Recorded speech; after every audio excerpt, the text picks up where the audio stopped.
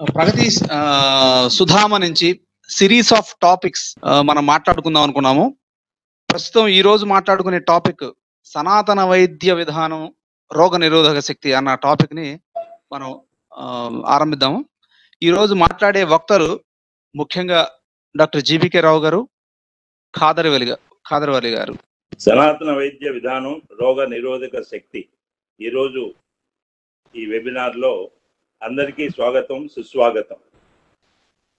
ఇది first page లో మన భారత రాజ్యాంగంలో స్పష్టంగా ఉన్న విషయాలను ప్రతి ఒక్కరూ తెలుసుకోవాలనే ఉద్దేశంతో ఇది మనం పెట్టాం. ఇది మనం సనాతన వైదిక జీవన విధానమే మన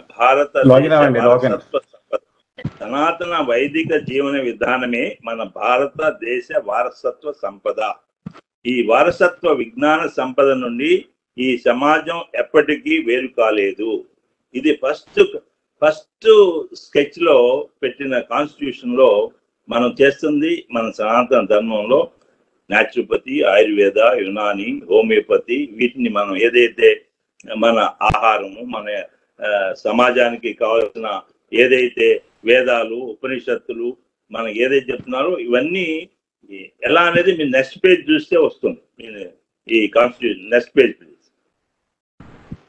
ఇది మన చూడండి, చెట్లు, చుట్టూ చెట్లు. దీంట్లో ఇది కాన్స్టిట్యూషన్ లో ఇది సెకండ్ స్కెచ్ అన్నమాట. దీంట్లో ఇచ్చారు చూడండి, పార్ట్ 2 అని ఇంగ్లీష్ లోది, నేను తెలుగులో భారత రాజ్యాంగంలో ఉన్న మొదటి చిత్రం ఇది. ఏంటి ఈ వనరులన్నీ కూడా ఏదైతే ఇందా చెప్పానో సనాతన వైదిక జీవన విధానమే మన భారతదేశ వారసత్వ సంపద. ఈ వారసత్వ విజ్ఞాన సంపద నుండి ఈ సమాజం ఎప్పటికీ వేరు కాలేదు. మనం దీనికోసమే ఫైట్ చేయాలి. మన constitution is a rights, it's a fundamental right. మన హోమియోపతి, న్యాచురోపతి, మన విజ్ఞానం అనేది దీని నుంచి పార్ట్ 2, 3కి వెళ్ళండి. నీకు నెక్స్ట్ పేజ్ చూడండి. ఇక్కడ రామాయణంలో రాముడు, లక్ష్మణుడు, సీత వారు లంక నుంచి అయోధ్య వెళ్ళేటప్పుడు, అంటే రామాయణం యొక్క గొప్ప సంస్కృతి సాంప్రదాయం మనది, అది must ఫాలోని. This is the third sketch in the constitution are Bharatiya constitution. మీకు పక్క ఉంటే అది కూడా మీకు భారతీయ కాన్స్టిట్యూషన్ ఆ పేజ్ ఉంది చూడండి. అది ఇది ఎలాంటి ప్రాథమిక హక్కులు అధ్యాయంలో ఉన్న చిత్రం ఇది. హక్కులు అంటే మన రాజ్యం ఎలా పరిపాలించాలి, మనం ఏదైతే అరణ్యాలు ఎలా ఉండాలి, మన రోడ్లు ఎలా ప్లాంటేషన్, ఎవెన్యూ ప్లాంటేషన్ ఉండాలి, మనం ఎక్కడైతే పార్కులు ఉంటాయో పార్కులు ఎలా ఉండాలి, దాంపత్య జీవితం అంటే ఎలా ఉండాలి, కుటుంబావస్థ అంటే ఇదంతా కూడా దీని నుంచి ఒక్కొక్కటి చెప్పుకుంటే ఇది కానీ ఇది కాన్స్టిట్యూషన్ లో చెప్పిన దాన్ని ఇది ఒక రిలీజియన్ గా తీసుకోవద్దు అనేది మన యొక్క భారతదేశ ఈ కాన్స్టిట్యూషన్ లో పెట్టింది. ఇది శ్రీ రామచంద్రుడు, సీతాదేవి మరియు లక్ష్మణ సమేతంగా అయోధ్య నగరానికి శ్రీలంక నుండి తిరిగి రావడం. ఈ పాట పెట్టడంలో ఈ రామాయణం గురించి విశిష్టత తెలుసుకోమని. నెక్స్ట్ చూడండి, నెక్స్ట్ పేజ్. శ్రీకృష్ణ పరమాత్మ మహాభారతంలో గీతను ఉపదేశించినది. అది ఆ గీతలో ఉన్న సారాంశం మన యొక్క దాంట్లో ఏంటి, కృష్ణుడు అంటే చుట్టూ చెట్లు ఉండాలి, చుట్టూ ఆవులు ఉండాలి. అది ఫస్ట్ బేసిక్. చుట్టూ చెట్లు, చుట్టూ ఆవులు, ఆ జీవనం అలా ఉండాలి. ఆ జీవనం నుంచి మనం ఒక మన ప్రమాణాలు ఎలా ఉంటాయి, మనం ఏ విధంగా జీవితంలో ఒక యుద్ధం అంటే మనలో ఈ కామ, క్రోధ, లోభ, మద, మాత్సల్య, అహంకారాలని ఏ విధంగా యుద్ధంగా మనం అనేక రకాలుగా దీన్ని విశ్లేషణ చేసుకోండి. నెక్స్ట్ టైం మనం చేసుకోవచ్చు. ఈరోజు ఏంటంటే మన కాన్స్టిట్యూషన్ ఏం చెప్పిందో దాని మీద మనం చేస్తుంది ప్రగతి సుధామ కానీ, డాక్టర్ నాగరాజ్ గారు కానీ, డాక్టర్ ఖాదర్వలి గారు కానీ, డాక్టర్ శ్రీనివాస్ గారు కానీ, డాక్టర్ శ్రీధర్ గారు కానీ వీళ్ళంతా కూడా మన సాంప్రదాయం మీద మనం చేసిన దాని మీదే జీవితాలను అర్పించి చేస్తున్నారు. జీవితాలని దానికి పణంగా పెట్టారు. మరి ఇటువంటి దానికి రైట్స్ అనేది మనకు లేకపోతే ఇంకెవరికి?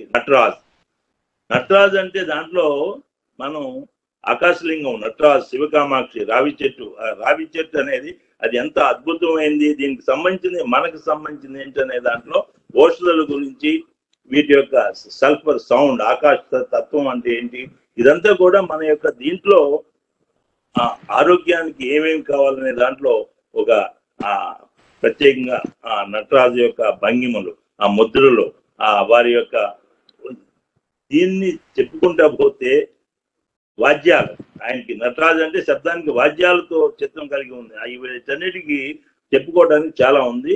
ఇక్కడ మన ధన్వంతరి, ఇది దాంట్లో కాన్స్టిట్యూషన్ లేదు, కానీ మనం మొట్టమొదట ఇట్లాంటి ప్రోగ్రామ్స్ పెట్టినప్పుడు వ్యాధి నిరోధక శక్తి దీని గురించి మనం మాట్లాడుకునేటప్పుడు డాక్టర్ కాదర్వల్లి గారు 7 రకాల పత్రాలు వాటిని ఇమ్యూనిటీని పెంచడానికి ఉంది. అన్నిటికంటే ముఖ్యంగా భారతదేశ సంస్కృతి సాంప్రదాయాల్లో మన పోప్ డబ్బా కిచెన్ లో, అంటే మన ఏదైతే వంటశాల ఉందో వంటశాలే వైద్యం, దాంట్లో మనం ఏదైతే పోప్ దినుసులు ఉన్నాయో దాంట్లో మనం అన్ని ఆవకాయ చేసుకోవాలంటే మనకి దాంట్లో ఆవు నూనె కానీ, ఆవాలు కానీ, అట్లాగే జీలకర్ర కానీ, మెంతులు కానీ, మనం ఇవన్నీ చెప్పుకోవద్దు. దీంట్లో లిస్టు, దీంట్లో జస్ట్ ఫర్ ఇన్ఫర్మేషన్ మీకు ఇవన్నీ కూడా ఈ మొత్తం 40 పేజెస్ లో ఇవన్నీ ఇప్పుడు చెప్పడానికి కాదు.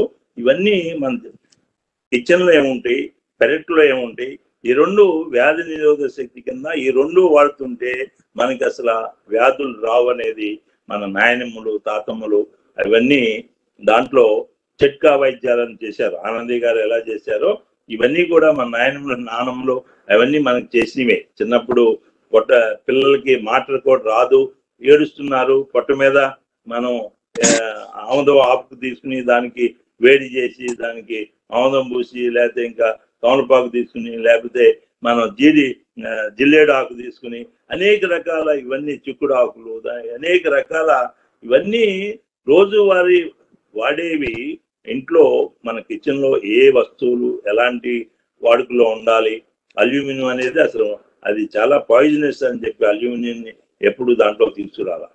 అలాగే మనకి అన్ని బ్యాంబూతో చేసిన బుట్టల దగ్గర నుంచి, అట్లాగే చేటల దగ్గర నుంచి, ఆ చేటలకి ఏదైతే మనం మెంతులతో నూరి మెంతులతో దాని మీద వేయటంతో ఫుడ్ కాంటాక్ట్ ఏముంటుంది. అలాగే మనం మజ్జిగ చేసుకోవడానికి కవ్వం ఎందుకు చండ్రతో వాడుకోవాలి. అలాగే మనం రోకలి ఈ చండ్రనే ఎందుకు వాడాలి, కట్టిగా నూనెలకి చేయటానికి కట్టిగానికే దానికి ఆ కట్టి దిశనే ఎందుకు వాడాలి. మనం ఇవన్నీ వేదాలలో చెప్పిన ఇవన్నీ ధన్వంతరి దగ్గర మీరు పెట్టామంటే ఈరోజు మనం వ్యాధి నిరోధక శక్తికి మనం ఏ విధంగా అధర్వణ వేదంలో మనం విప్ప చెట్టు గురించి, విప్ప చెట్టు అంటే దాని పువ్వులు ఈరోజు కూడా రామాలయంలో మీకు భద్రాచలం వెళ్తే మీకు విప్ప పువ్వే పెడతారు, ఏది మన యొక్క ప్రసాదంగా. అట్లాగే ఇప్పుడు ట్రైబల్స్ ఈరోజు ఆ విప్ప పువ్వుతోనే వారు అనేక 350 రకాల పైన వాళ్ళు డిషెస్ చేస్తారు. అట్లాగే మీకు ఎక్కడైతే మనం ధ్వజస్తంభానికి వాడుతున్నామో ఏది మాంసరోహిణి, ఆ చెట్టు మొదల్లో కూర్చుంటారు. ఏంటి పొత్తి గడుపు నొప్పి వచ్చిన, మెన్సెస్ అయినప్పుడు వచ్చే విపరీతమైన నొప్పులకి చెట్టు కింద కూర్చుంటే పోతుంది. ఇవన్నీ కూడా ప్రాక్టికల్ గా ఎన్నో వేల సంవత్సరాల నుంచి ఇవన్నీ జరుగుతున్నాయి. ఇదేదో ఒక్కరోజు మనం ఏదో ఇది ఇప్పుడు సైన్స్ అంటూ సైన్స్ కి అతీతంగా ఉన్నాయి. మన యొక్క ఋషుల యొక్క చెప్పిన ప్రతి విషయం అది ఈ రోజు వచ్చింది కాదు. ఇది ట్రెడిషనల్ మెడిసిన్ మన యొక్క సంప్రదాయంలో. అట్లాగే మీకు మందారు గురించి కానీ, అట్లాగే మీకు ఈ తిప్పతీగ అంటే గుడూచి, టినోస్ఫెర, ప్రపంచం అంతా కూడా టినోస్ఫెరా అనేది పౌడర్ తోనే ద బెస్ట్ ఇమ్యూనిటీ సిస్టమ్ అనేది is not today in one country, all the countries in the world today the టినోస్ఫెరా పౌడరే అది వాడుతున్నారు. అది చాలా అద్భుతంగా పనిచేస్తుందని చెప్తున్నారు. అలాంటివి ఎన్నో వనమూలికల నుంచి వెళ్ళి ఇప్పుడు మనం ఏదైతే పప్పాయ చెట్టు ఆకును కూడా మనం ఈరోజు మనం ఈ ఐరన్ మనకి తగ్గిపోతే దానికి ఏ విధంగా పెల్లెట్స్, అదే టాబ్లెట్స్ అన్ని ఇప్పుడు అలోపతి వాళ్ళు కూడా వాడుతున్నారు. ఇప్పుడు నాట్ దట్ ఈజ్ ఓన్లీ ఆయుర్వేదా నుంచి వచ్చింది, మొక్కల నుంచి వచ్చింది ఆయుర్వేదాన్ని కాదు. అలా మీరు ఎన్ని చూస్తున్నా వాటిల్లో మనకి సాంప్రదాయంగా వచ్చిన ఏ అయితే ట్రెడిషనల్ మెడిసిన్ ఉన్నామో ఇది జబ్బులు రాకుండా చేయటంలోనూ పనిచేస్తున్నాయి. జబ్బులు వస్తే జబ్బుల్ని ఎలా సైడ్ ఎఫెక్ట్స్ లేకుండా పనిచేస్తుంది అనేది ఇది ఒక్కటే. అదే మీరు అలోపతిలో డయాబెటీస్ అంటే there is no medicine, which medicine is life long అంటారు. అది క్యూర్ చేస్తామని ఎవరు చెప్పలేరు. బీపీ చెప్పలేరు. ఎన్ని వ్యాధులు వచ్చినా వాటికి కెమికల్ ఇవన్నీ. ఈ చరకుడు అనే ఇతనే మనకి మొత్తం వాడుకలో ఇప్పుడు 450 herbal and medicine plants, 55 డిసీజెస్కి which is common for all diseases. వారు ఇచ్చిన ఆ భిక్షే ప్రపంచానికి ఈరోజు అలోపతి కానీ, ఈయన తర్వాత చరకుని సుశ్రుతి కానీ, ఇదంతా సాంప్రదాయంగా వచ్చేవి. ఇవన్నీ నేను డాక్టర్ కాదర్వల్లి గారు మీరు చెప్పినాక నాకు ఒక ఎండింగ్ లో 2-3 మినిట్స్ మీది వినాలనే అందరు కోరుకుంటున్నారు. ఈ యొక్క సాంప్రదాయ పద్ధతులు అనేకం ఇవన్నీ చెప్పుకుంటూ వెళ్తే దీంట్లో నేను చెప్పడం కంటే ఆల్రెడీ ఐ పుట్ 40-50 పేజెస్ అది దీంట్లో ఉంటుంది. ఎవరు ఎప్పుడు కావాలనుకున్నా అప్పుడు ఇవన్నీ కూడా మీరు ఇచ్చిన దీన్ని అమృత ఆహారం అనే దాంట్లో హరిత ఆహారం అంటే మనం చెట్లు పెడుతున్నాం అంటే తినే సంబంధించి మనకి సువాసనలు వచ్చేవి, మనకి మస్కిటోస్ రాకుండా మనకి ఈ విధంగా ఎంతెంత వాటర్ కన్జంప్షన్ విత్ సామలు మన మిల్లెట్స్ వర్సెస్ రైస్, అట్లాగే మిల్లెట్స్ ఏదైతే రైస్ వీటి నుంచి మిల్లెట్స్ లోకి, అట్లాగే మీరు చెప్పిన రిఫైన్డ్ ఆయిల్స్ నుంచి మన కట్టిగా నూనెలకి, అలాగే మీరు షుగర్ నుంచి మనం తాటి బెల్లం, ఈత బెల్లం, జీలుగు బెల్లం, కొబ్బరి బెల్లం, అలా మనం ఏదైతే తీసుకోవచ్చు. అట్లా టీ కాఫీల బదులు మనం వాడుకునేది ఏదైతే కషాయాలు, దాన్ని మనం హెర్బల్ టీస్ అంటున్నాము. వీటి మీద మీరు విస్తృతంగా మీరు అమృతాహారం అనే మేము దీన్ని మీ ఇన్ఫర్మేషన్ అంతా కూడా దీంట్లో పొందుపరిచి ఈ బుక్లెట్స్ మన అమృతాహారం అనేది www.pragatiresource.com లో ఒక PDF డౌన్లోడ్ చేసుకోవచ్చు. ఇన్ఫర్మేషన్ దీంట్లో ఉంటే ఇన్ఫర్మేషనే చాలా ఇన్ఫర్మేషన్ ఉంది మొక్కల గురించి, మన యొక్క వ్యాధి నిరోధక శక్తికి సంబంధించినవి ఏవైతే ఉన్నాయో ఇవన్నీ చదువుకోవటానికే కానీ ఇప్పుడు మాట్లాడుకోవడానికి టైం పర్మిట్ చేయదు. కాబట్టి మీ యొక్క సందేశం ఈ అమృత ఆహారం అనే దాని మీద ప్రగతిలో మనం ఏదైతే ఈ మర్చిపోయిన మొక్కలు ఏవైతే వాటిని దృష్టిలో పెట్టుకుని అంతరించిపోయే మొక్కల్ని మనం పెంచుకుంటూ వెళ్తున్నాం.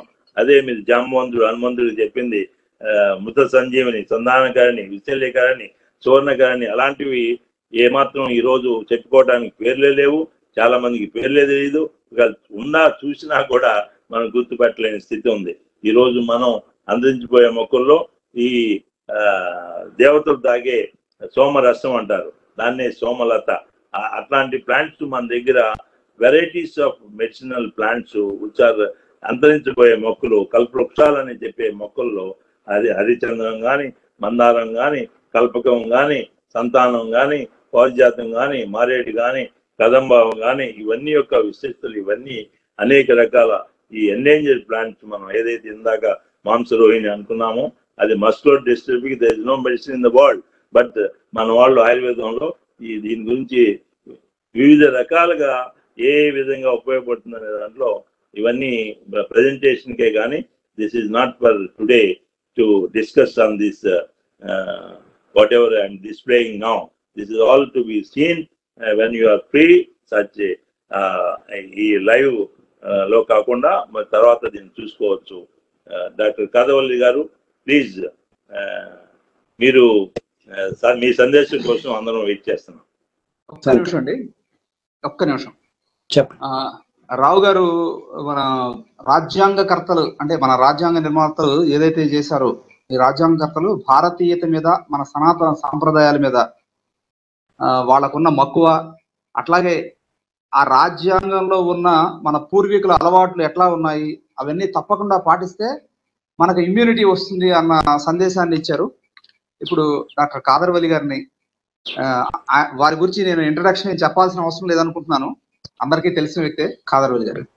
ప్రస్తుతం అందరికీ నమస్కారం. మనం మాట్లాడుకోవాల్సిన విషయం ముఖ్యంగా కరోనా నేపథ్యంలో ఈ ఆధునిక వైద్యకీయ రంగం ప్రతి దేశంలోనూ ఆయా దేశంలో ఉన్న పద్ధతుల్ని, ప్రక్రియల్ని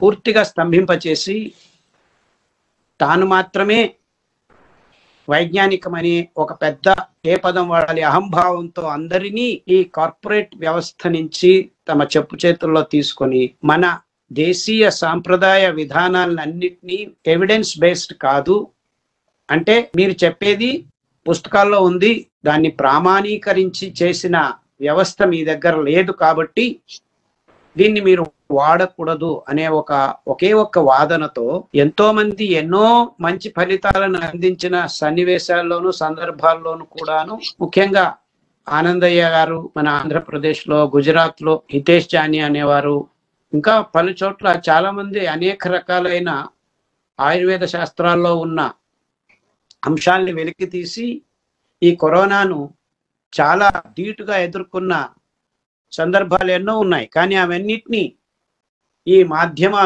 ముఖ్య మాధ్యమాలు బయటికి రానివ్వకుండా ఈ కార్పొరేట్ వ్యవస్థలు గట్టిగా అదిమి పెట్టేస్తున్నాయి. సో మన రాజ్యాంగంలోనే మొదటి 3 పేజీల్లో మన భారతీయ సంప్రదాయాల్ని మనం ఎత్తి మన జీవన శైలిలోకి అనువదించుకోవాలి, అనుసంధానం చేసుకోవాలి అని ఉన్నప్పుడు ఈ ప్రెసెంట్ డే అలోపతిక్ వైద్య విధానం తాను గొప్పగా విజ్ఞానాన్ని పాటిస్తున్నానని చెప్పుకుంటున్నారు, కానీ డంబాలు మాత్రమే పలుకుతున్నారు. ఎందుకంటే గడిచిన 50-60 సంవత్సరాల్లో ఈ వ్యాక్సిన్స్ అనేది పూర్తిగా వాణిజ్యీకరణమే. కానీ తెలుగులో ఒక సామెత ఉంది, నేతి బీరకాయలో ఎంత నెయ్యి ఉందో ఈ అలోపతిక్ వ్యాక్సిన్ రీసెర్చ్ లో అంత సైన్స్ ఉంది. అంటే సైంటిఫిక్ యాటిట్యూడ్ అనేది ఈ వ్యాక్సిన్స్ లో ఏ మాత్రము దుర్భిని పెట్టి వెతికినా కానీ కనపడదు. ఎందుకంటే నేను గడిచిన 25 సంవత్సరాలుగా మన దేశీయ విధానాల్ని ప్రజలందరి గమనానికి తీసుకొచ్చేదానికి శాయశక్తులా ప్రయత్నం చేస్తున్నాను. అంతేకాకుండా అంతకు ముందు గడిచిన 25 సంవత్సరాలుగా ఒక మోడర్న్ సైంటిఫిక్ ఎస్టాబ్లిష్మెంట్లో సైంటిస్ట్గా పనిచేస్తూ వచ్చిన వాడిని. సో ఈ సైంటిఫిక్ విధానాల్లో ఉన్న లోటుపాట్లు నాకు బాగా గాఢంగా తెలుసు. ముఖ్యంగా వ్యాక్సిన్ రీసెర్చ్లో మాత్రం నేతి బీరకాయలో ఎంత నెయ్యి ఉందో ఈ వ్యాక్సిన్ రీసెర్చ్లో అంతే సైన్స్ ఉంది, అంతే విజ్ఞానం ఉంది అని చెప్పేదానికి నాకు ఏ సందేహము లేదు. దానికి సాక్ష్యం మీ ముందు ఉంచబోతున్నాను ఇంకొక నిమిషంలో.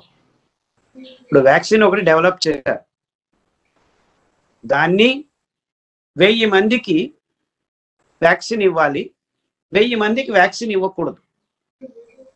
ఈ 1000 మందికి వ్యాక్సిన్ ఇచ్చిన వాళ్ళల్లో 4 సంవత్సరాలు మనం వాళ్ళని ఫాలో కావాలి, ప్రతి పారామీటర్ను చూసుకుంటూ. ఈ 1000 మందికి వ్యాక్సిన్ ఇవ్వకుండా వాళ్ళను కూడా ఆ పారామీటర్లతో ఫాలో కావాలి. వ్యాక్సిన్ ఇచ్చిన వాళ్ళలో, వ్యాక్సిన్ ఇవ్వని వాళ్ళలో ఏ ఇబ్బందులు ఎక్కువ ఉన్నాయి, ఆ ఇబ్బందులు వ్యాక్సిన్ ఇచ్చిన వాళ్ళలో లేకుండా ఉన్నాయా, ప్రతి సంవత్సరం రిపోర్ట్ రావాలి. అంటే వ్యాక్సిన్ ఇవ్వని వాళ్లకు ఏదో ఒక రోగం నుంచి ఇబ్బందులు అవుతున్నాయని మనం ప్రూవ్ చేసి, వ్యాక్సిన్ ఇచ్చిన వాళ్ళకి ఇవి కాలేదు అని చెప్పాలి. ఇలాంటి ఒక ప్రాయోగికంగా ప్రామాణీకరణం చేసిన ఒక్క రీసెర్చ్ సబ్మిషన్ ఇంతవరకు అలోపతిక్ వరల్డ్ లో దాఖలాతులు లేనే లేవు. వీళ్ళు చేస్తున్నదంతా ఇంకో రకమైన మోసం అన్నమాట. 1000 మందికి వ్యాక్సిన్ ఇచ్చాము, అందులో ఒకరు చనిపోయారు, 2కి ఈ ఇబ్బందులు వచ్చాయి, 5 మందికి ఈ ఇబ్బందులు వచ్చాయి, కాబట్టి 98% ఏమీ ఇబ్బందులు లేవు, కాబట్టి ఈ వ్యాక్సిన్ సేఫ్ అని చెప్పి ఈ FDA లాంటి ఆర్గనైజేషన్స్ తో పర్మిషన్ తీసుకుని ప్రపంచాన్నంతా గడగడ వణికిస్తున్నారు. ఇది ఈ వ్యాక్సిన్ రీసెర్చ్ లో ఉన్న విజ్ఞానం. అంటే ఆ గ్రూప్ లోనే వాళ్ళే చేసుకుని ఇది సేఫ్ అని అంటున్నారు. ఎంత వైజ్ఞానికంగా ఈ రీసెర్చ్ చేస్తున్నారు అనేది మీ అందరి ముందు ఉంచేదానికి నా తపన. నిజమైన విజ్ఞానం అయి ఉంటే వ్యాక్సిన్ రీసెర్చ్ 1000 మంది వ్యాక్సిన్ ఇవ్వకుండా 1000 మంది వ్యాక్సిన్ ఇచ్చి ఈ 1000 మంది వ్యాక్సిన్ ఇవ్వకుండా ఉన్న వాళ్ళల్లో రోగ లక్షణాలు కానీ ఇబ్బందులు కానీ ఎక్కువ ఉన్నాయి, 50% ఎక్కువ ఉన్నాయి, 60% ఎక్కువ ఉన్నాయి, 70% ఉన్నాయి, వీళ్ళల్లో లేవు అని ప్రామాణికంగా ప్రాయోగికంగా రుజువు చేసినప్పుడే వ్యాక్సిన్ విలువ, లేకపోతే ఆ వ్యాక్సిన్ కు సంబంధం లేదు, ఏ ప్రాబ్లము అవసరం లేదు. ఇలా ఎందుకు చేయట్లేదంటే ఈ 1000 మందికి వ్యాక్సిన్ ఇవ్వని వాళ్ళకు కూడాను ఏ ఇబ్బందులు లేకుండాను 99% బాగవుతారనమాట, ఏమి ఇబ్బందులు. ఎందుకంటే ప్రామాణికంగా మన దేహంలో ఉన్న రోగ నిరోధక శక్తి తనంతకు తానే 4-5 సంవత్సరాల్లో ఏ ఇబ్బంది లేకుండా చేస్తుందన్నమాట. సో ఈ విషయం ఈ ప్రస్తుత విజ్ఞానులకు తెలుసు, అయినా వ్యాక్సిన్ అమ్ముకునే దానికని ఇలాంటి ప్రయోగాల్ని నిరూపణ చేసి వ్యాక్సిన్ కు పర్మిషన్ తీసుకొని ఇప్పుడు ప్రపంచాన్ని మోసం చేస్తున్నారు అనే దాంట్లో రెండో మాట లేదు. ఏ విజ్ఞాని అయినా నేను ఈ మాటల్ని ఇలాగే చెప్పదలుచుకున్నాను. ఎప్పుడైనా ఎవరైనా ఏదైనా మందును ప్రూవ్ చేయాలంటే ఇలా కంట్రోల్ అండ్ ఎక్స్పెరిమెంటల్ గ్రూప్ పెట్టుకొని ప్రయోగం చేస్తేనే అది నిజమైన విజ్ఞానం అవుతుంది. అందుకే నేను ఇప్పుడు ప్రస్తుతం మళ్ళా చెప్పదలుచుకునేది ఏంటంటే ఈ వ్యాక్సిన్ రీసెర్చ్ లో నేతి బీరకాయలో నెయ్యి ఎంత ఉందో ఈ వ్యాక్సిన్ రీసెర్చ్ లో అంతే విజ్ఞానం ఉంది, అంతకంటే ఏమీ లేదు. ఇది మొదటి అంశం. రెండవ అంశం, మన దేశీయ విధానాల్లో ఇలా చేశారా, ఈ ప్రామాణికత ఉన్నదా? ఉన్నది లేనిది అని చెప్పేదానికి మనకు ఆధారాలు లేవు. అందుకే నేను గడిచిన 20-25 సంవత్సరాలుగా ఏ మందు లేకుండా ప్రజలకి విషయాన్ని అందజేసి తమ జీవన శైలిలోకే మన ఋషులు పూర్వీకులు అందజేసిన విజ్ఞానాన్ని అందజేసి జీవన శైలికి మరల్చుకుంటే ఇది మందు కాదు. మనం యాక్చువల్లీ ఆయుర్వేదం అనేది 3 భాగాలు, 1 వ్యవసాయం, 2 పాకశాస్త్రం, 3 చికిత్సా విధానం. కానీ ప్రస్తుతం ఏమైందంటే చికిత్సా విధానాన్ని మాత్రం పట్టుకొని అందరూ ఆయుర్వేదం అని అనుకుంటున్నారు, మొదటి 2 భాగాల్ని మర్చిపోయారు. అంటే ఆహారం, పాకశాస్త్రం కూడాను ఆయుర్వేదంలో అతి ముఖ్యమైన భాగాలు. ఈ 2 భాగాల్ని మనం సరిగ్గా అనుసరిస్తే ఏ రోగం రాకుండా ఉంటాము, అదే ఆయుర్వేదం, నిజమైన ఆయుర్వేదం. అలా చేసిన తర్వాత కూడాను ఏదో కారణాలకి రోగం వస్తే చికిత్సా విధానాలు అని వరుసగా అద్భుతమైన విధానాల్ని మన పూర్వీకులు పుస్తకాల్లో క్లియర్గా రాసి స్పష్టంగా చెప్పారన్నమాట. ఈ విధానాలకు కావలసిన అంశాలు, వనాలను ఎలా పెంచాలి, మొక్కల్ని ఎలా చూసుకోవాలి, ఏ మొక్క ఏం చేస్తుంది, ఏ అంశానికి చెందింది, పంచభూతాల్లో ఈ మొక్కలు భూమి అంశం గురించి, వాయు అంశము, అగ్ని అంశము, ఇలా అనేక రకాలైన అంశాలని పారామీటర్స్ ని చాలా స్పష్టంగా తెలియచేస్తూ వచ్చారు. అంతేకాకుండా వంటలు, అదే కాకుండా మందుల్ని, చూర్ణాల్ని, లేహ్యాల్ని ఉదయం తయారు చేయాలా, సాయంకాలం తయారు చేయాలా, మొక్కలను పీకిన వెంటనే తయారు చేయాలా, కొన్ని ఎండబెట్టి చేయాలా, కొన్ని ఇలా అనేక రకాలైన అంశాలని వెరీ క్లియర్లీ దే హ్యావ్ డిలినేటెడ్. ఇంత అద్భుతమైన వైజ్ఞానిక విషయాల్ని మనం కాలకాలానికి ప్రామాణీకరణం చేయకపోవటమే ప్రస్తుతం మనమందరం చేస్తున్న పెద్ద తప్పు. అంటే రామానుజాచార్యుల కథ మీకు అందరికీ తెలుసుంటుంది అనుకుంటున్నాను. రామానుజాచార్యుల గురువు గారు రామానుజాచార్యులకి అష్టాక్షరి మంత్రం చెప్పి, ఈ మంత్రం నీకోసమే, నువ్వే పఠిస్తూ ఉండు, నీకు ముక్తి దొరుకుతుంది. ఈ మంత్రం ఎవరికైతే గురువు ఉపదేశిస్తాడో ఆ శిష్యునికి అన్ని రకాల రోగాలు మాయమైపోతాయి, దీన్ని పఠిస్తూ ఉంటే జీవన పర్యంతం ముక్తి కూడా లభిస్తుంది అని చెప్తాడు. అప్పుడు రామానుజాచార్యుడు is not a normal man. ఆయన చెప్పాడు, దీనికి ప్రామాణికం నేను అందరికీ చెప్తాను, ఇంత మంచి విషయం ఎందుకు చెప్పకూడదు అంటాడు. లేదు అందరికీ చెప్పకూడదు, నువ్వు అందరికీ చెప్తే నీ తల పగిలి బద్దలైపోయి చనిపోతావు అంటాడు గురువు. అప్పుడు ఆయన చెప్తాడు, ఇది ఛాందసంగా మాట్లాడుతున్నారు సార్ మీరు పెద్దవాళ్ళు, ఇలా చెప్పకూడదు, అందరికీ మంచిది అవుతుంది. అష్టాక్షరి మంత్రం నేను అందరికీ చెప్తే అందరికీ రోగాలు బాగవుతాయని అంటే ఆ సౌండ్ వేవ్స్ లో ఆ అష్టాక్షరి మంత్రాన్ని మనం ఉచ్చారణ చేసే విధానంలో అద్భుతమైన రోగ నిరోధక శక్తి ఉంది. అదే ఓం అనే ఆ ఓం అనంలోనే యాక్చువల్లీ మనం వైరస్లని ఎన్నో వైరస్లను తరివేయచ్చు అనమాట. అంటే దాన్ని ప్రామాణీకరణం చేయలేదు కదా అని. ఓకే సార్, నేను ఒకరోజు ఉన్నట్టుండి ఉదయం ఆయన దేవాలయాల ఆ గవాక్షంలోకి 8వ గవాక్షం పైకి వెళ్ళి మొత్తం పల్లె అందరిని పిలిచి ఓం నమో నారాయణాయ అని 8 సార్లు గట్టిగా చెప్పేసి, ఎందుకు అందరికీ రోగాలన్నీ బాగపోతే అంతమటికైనా కానివ్వండి, నా తల పగిలి చచ్చిపోతే నేను చచ్చిపోతాను, పర్వాలేదు, నాకు ఆ త్యాగం నాకు ఉండనివ్వండి అని చెప్పి గురువుతో కొట్లాడి వెళ్ళి ఆ పని చేస్తాడన్నమాట. కానీ జరిగింది ఏమిటంటే నిజంగానే రోగాలన్నీ బాగైపోయాయి ప్రజల్లో, కానీ రామానుజాచార్య చనిపోలేదు. అప్పుడు ఆయన చెప్తాడు, విశిష్టాద్వైతంలో ముఖ్యమైనదంటే ఎప్పుడైతే సాంప్రదాయాలు ఛాందసాలుగా మారుతాయో దానిని మళ్ళా ప్రామాణీకరణం చేసి సాంప్రదాయాలు నిజంగా వైజ్ఞానికమని ధైర్యంగా రుజువు చేసి చెప్పగలవాడే నిజమైన బ్రాహ్మణుడు అని ఆయన బ్రాహ్మణునికి మరొక నిర్వచనం ఇస్తాడు రామానుజాచార్య.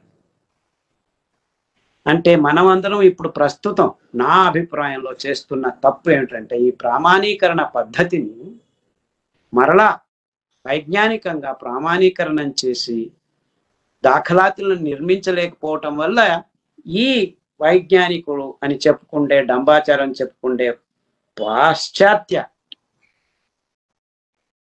విజ్ఞానులు మనల్ని ఇలా నొక్కి పెట్టి మన పద్ధతుల్ని మన పదార్థాలని హేళనగా మాట్లాడుతుండడం జరుగుతుందని నా అభిప్రాయం.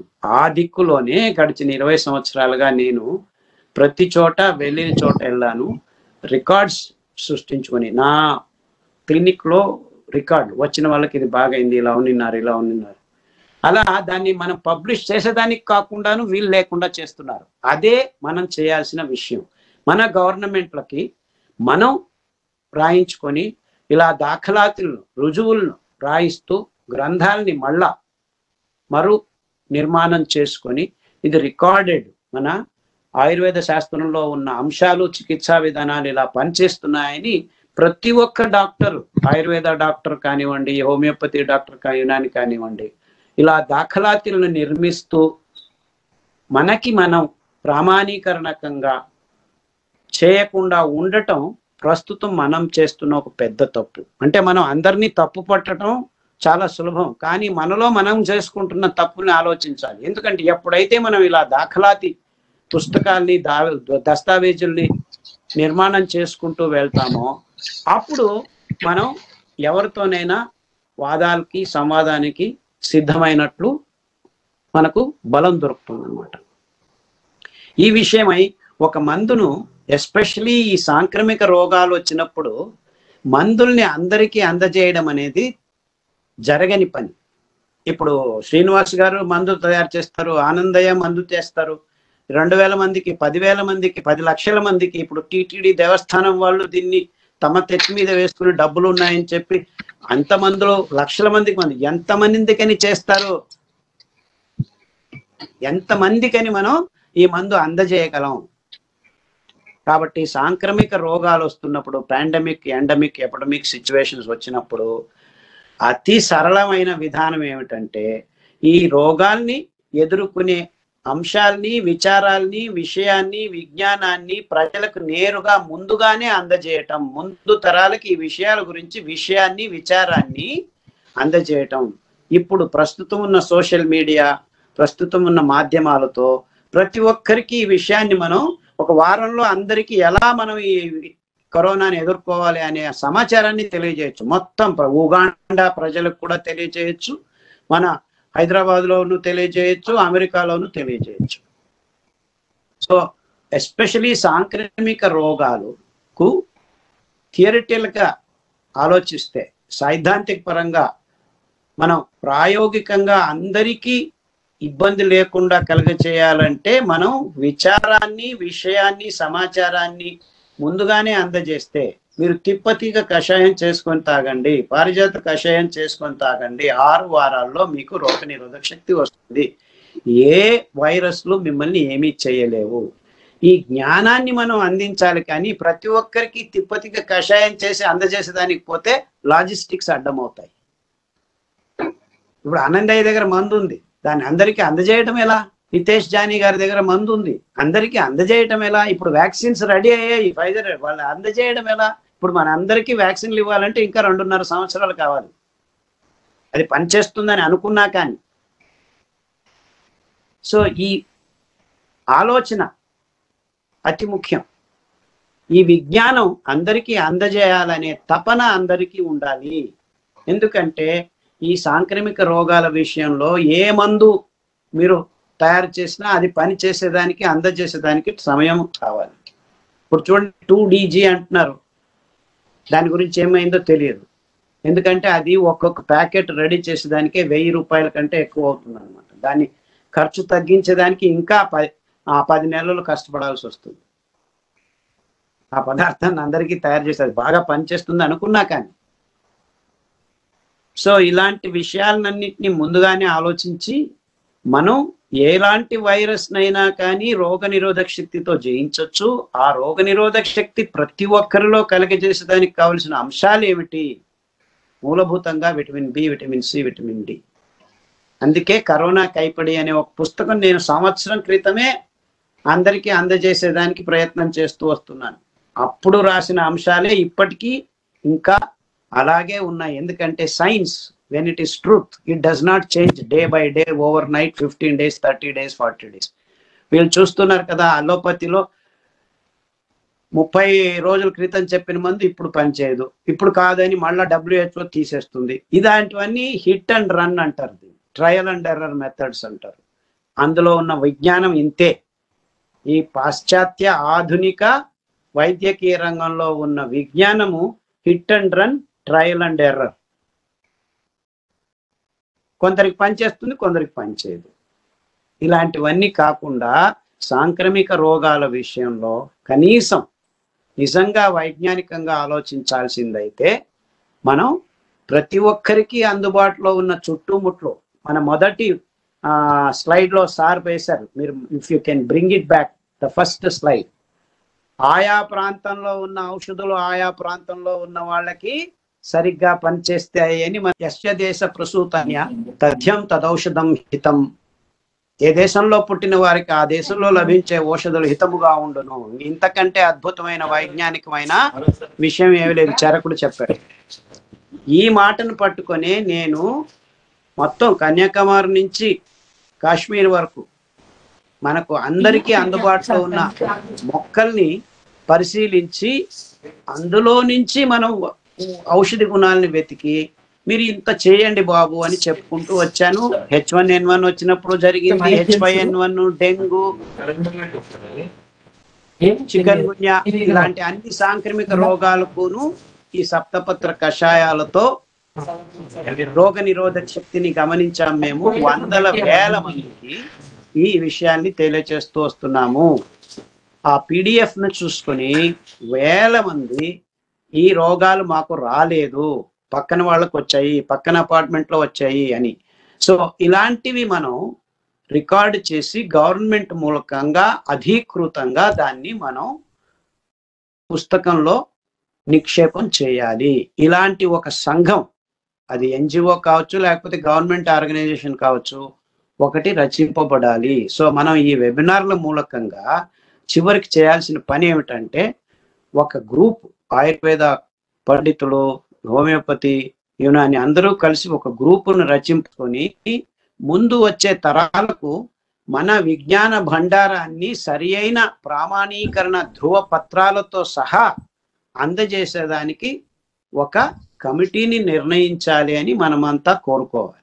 ముఖ్యంగా ఈ వెబినార్ సిరీస్ ముఖ్య ఉద్దేశం ఏమిటంటే, ఇలాంటి అద్భుతమైన అంశాల్ని మనం వెలికి తీసి గవర్నమెంట్ మూలకంగా దాన్ని అధీకృత రూపంలో అందరికీ అందజేసడానికి ప్రయత్నం చేయకపోతే మనమంతా మన ఊరికే మన వైపు మనం మాట్లాడుకుంటూ ఉన్నట్లు అవుతుంది అన్నమాట. సో ఇలాంటి అనేక రకాలైన చర్చలు, సంవాదాలు మన ఆంధ్ర, తెలుగు, తెలంగాణ రాష్ట్రాల్లో విస్తృతంగా జరగాలని, దానికి నాంది ప్రగతి సుధామలో ఇలాంటి విషయాలను మాట్లాడుతూ దీన్ని మనం రికార్డ్ చేసి మనం ప్రభుత్వానికి అందజేయాలి. ఇది మా వైపు నుంచి మా కోరిక. మా కోరికను మీరు అలా మనం ప్రతి 6 నెలలకు ఒకసారి ఒక లిస్ట్ ఇలాంటి విషయాలన్నింటినీ చేస్తూ పోతూ ఉండాలన్నమాట. సో ఒక కమిటీ లాగా మనం తయారు చేసుకొని దీన్ని తయారు చేస్తూ అందరికీ అందజేస్తూ ఉండడం అతి ముఖ్యమైన అంశం. సో ప్రస్తుతం సాంక్రమిక స్థితులు నెలకొల్పున్నప్పుడు మనం చేయాల్సింది ప్రతిరోధక శక్తిని ప్రతి ఒక్కరిలో పెంపొందించేదానికి కావలసిన అంశాల్ని పుస్తక రూపంలో, చిన్న చిన్న పుస్తక రూపంలో అందరికీ అందజేసేదానికి ప్రయత్నం చేయాలి. ఎందుకంటే we are bound to fail if you want to give medicine to each and every one. ఈ ప్రస్తుత పరిస్థితులు అందరికీ అవగతమైంది. నేను చెప్పే విషయం ప్రాక్టికల్ గా సాధ్యం కాదు అని. ఇప్పుడు శ్రీనివాస్ గారు టన్నులు తయారు చేసినా కానీ మొత్తం భారతదేశానికి అంత ఇవ్వకపోతే లాభం లేదు. ఎందుకంటే మళ్ళా సైకిల్ కొడుతూ ఉంటుంది ఈ కరోనా. అర్థమవుతుందా? సో భౌతికంగా మన శరీరంలోనే మనం నిజమైన రోగనిరోధక కణాలని ఉత్పాదన చేసుకోవడంతో ఈ మహమ్మారికి పెద్ద ఆనకట్ట కట్టేసి దాన్ని వెనక్కి పంపించిన వాళ్ళం అవుతాం. ఇది నిజంగా వైజ్ఞానికంగా జరగాల్సిన విషయం. ఇంతకంటే రెండో మాట లేదు. ఎందుకంటే ఒక చిన్న ఉదాహరణ చెప్తాను మీకు.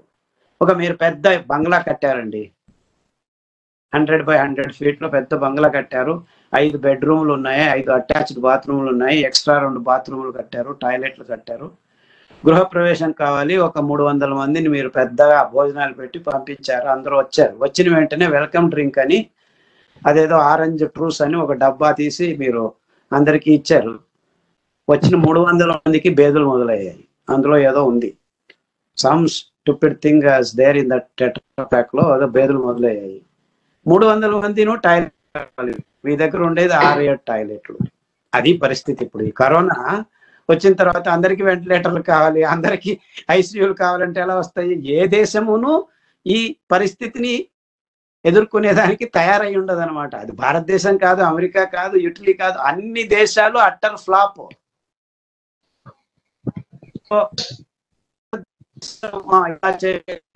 ఆక్సిజన్ సిలిండర్లు, వెంటిలేటర్ ఎవరు రెడీగా ఉండేదానికి సాధ్యం లేదు. In fact done much better than many other piece. In fact లో అన్ని దేశాల కంటే సురక్షితమైన ప్రదేశం కరోనాకు మాత్రం మన దేశమే ఇప్పటికీ. ఎందుకంటే ఇప్పటికీ మన దేశంలో వైవిధ్యమైన వనాలు, చెట్లు, మూలికలు, అది ఆ గాలిలో నుంచే మనకు రోగ నిరోధక శక్తి వస్తుంది. దానికి ఇంకా నేను రెండో ఉదాహరణ చెప్పాల్సిన పని లేదు. మన ప్రగతి సుధామలో ఉన్నన్ని వన మూలికలు అక్కడ ఉన్న వాళ్ళకి ఎవరికి కరోనా రాదు. నేను రాసిస్తాను, కాంట్రాక్ట్ పేపర్లో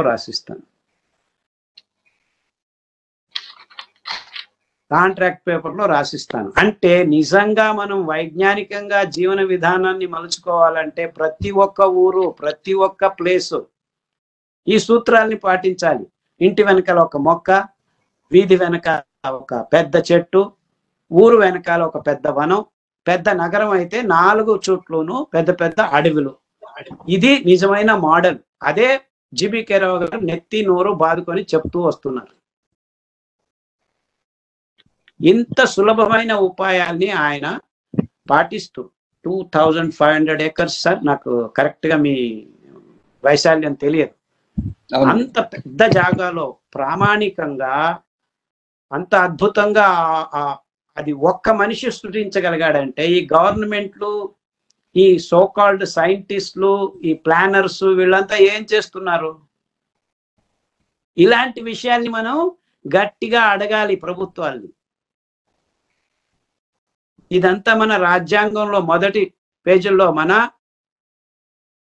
ఔషధి వృక్షాల్ని అదంతా కాపాడుకోవాలి అని రాజ్యాంగంలో రాసిన అంశాలనే మనం అడుగుతున్నాం, వేరేదేమీ అడగటం లేదు. ఎవరో వ్యాక్సిన్ చేశాడని చెప్పి దాన్ని మన అందరినీ ఆప్ చేసి దీన్నే తీసుకోండి అని ఫోర్స్ చేస్తున్నారు. లీగల్ గా it is not right for anyone to force us to take vaccines.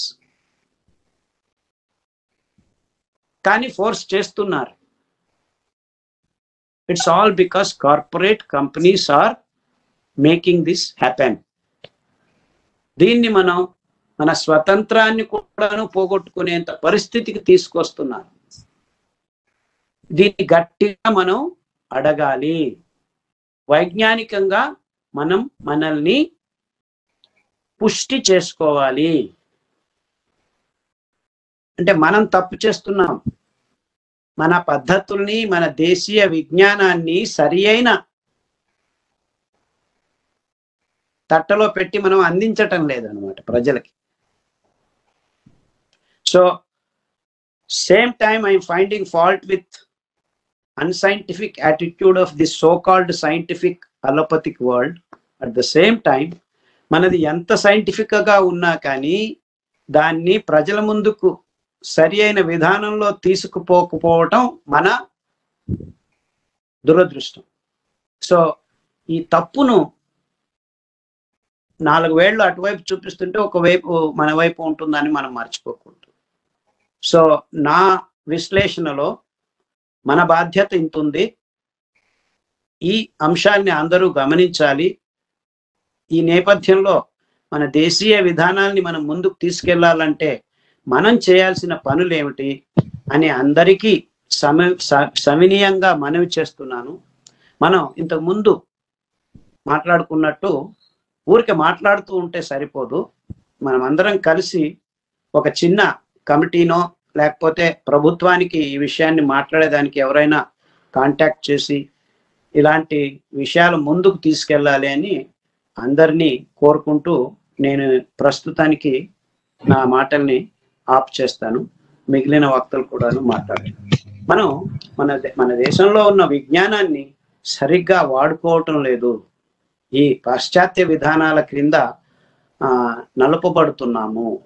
First of all మనం ఈ పాశ్చాత్య విధానాల్ని అంత వైభవీకరించి చూడాల్సిన అవసరం లేదు అనే దానికి నేను కొన్ని ఉదాహరణలు మీకు ఆల్రెడీ ఇచ్చాను అనమాట.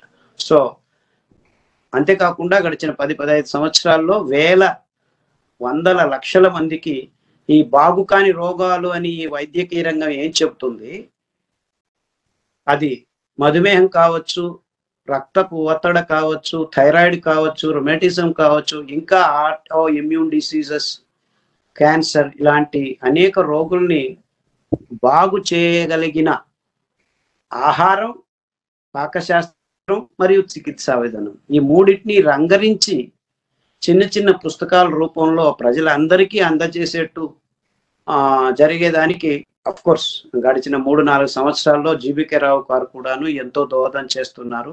ఎస్పెషలీ తెలుగు రాష్ట్రాల్లో ఈ విషయాల్ని అందరికీ అందజేసేదానికి ఆయనకు సహస్రాభివందనాలతో నా 4 మాటలను ముగిస్తున్నాను. చాలా బాగా చెప్పారండి. అయితే ప్రజల్లో ప్రతి ఒక్కరికి జ్ఞానాన్ని అందించి వారి చేత అంటే ఈ పాండమిక్ సీజన్ లో అందరికీ వైద్య సదుపాయాలు అందించలేం కాబట్టి అందరికీ జ్ఞానాన్ని అందించడం అన్నది ప్రభుత్వం చేయాలి. జ్ఞానం తెలిసిన వాళ్ళు కూడా అందరూ జ్ఞానాన్ని అందించి ప్రజలకి రక్షణగా ఉండాలని చాలా చక్కగా చెప్పారు. అది కాకుండా ఎవరైతే ఈ ఆయుర్వేదం కావచ్చు, లేకపోతే ఈ భారతీయ సాంప్రదాయ వైద్యం చేసే వాళ్ళు ఎవరైతే ఉన్నారో వీళ్ళంతా కూడా ఒక కమిటీగా ఏర్పడి ఏదైతే అందరికీ ప్రజలకు అందించే జ్ఞానాన్ని ఒక పుస్తక రూపంలో పెట్టి అందరికీ అందించి చేస్తే బాగుంటుందని చాలా చక్కగా విడమర్చారు. అంతేకాకుండా ప్రభుత్వానికి ఏ అంశాలు మనం చెప్పాలి అన్నది కూడా చెప్పారు. సో ఇప్పుడు ప్రస్తుతం మనం మన నాగరాజు గారిని మాట్లాడవలసిందిగా, డాక్టర్ నాగరాజు గారిని మాట్లాడవలసిందిగా కోరుచున్నాను. అందరికీ నమస్కారం. సో గౌరవనీయులు G.B.K. రావు గారు, కాదరవల్లి గారు, డాక్టర్ శ్రీధర్ గారు, చారి గారు, శ్రీనివాస్ గారు, కార్తికేయన్ గారు, కేఎల్కి రెడ్డి గారు, మిగతా శ్రోతలు అందరికీ స్వాంతన తరపున నమస్తమాంజలి. G.B.K. రావు గారు, కాదరవల్లి గారు సో మన ఇమ్యూనిటీ గురించి బాగా చెప్పారు.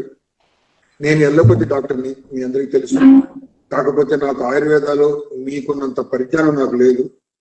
సో నాకు ఎల్లోపతి తెలిసినంతగా మిగతా వైద్యం అంత తెలియదు.